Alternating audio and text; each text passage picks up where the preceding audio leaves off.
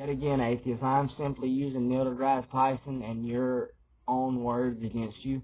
So don't be mad at me because I'm also only doing what you do to others, and I'm doing that to you. So if you don't like my actions, then be mad at you because I'm doing what you do.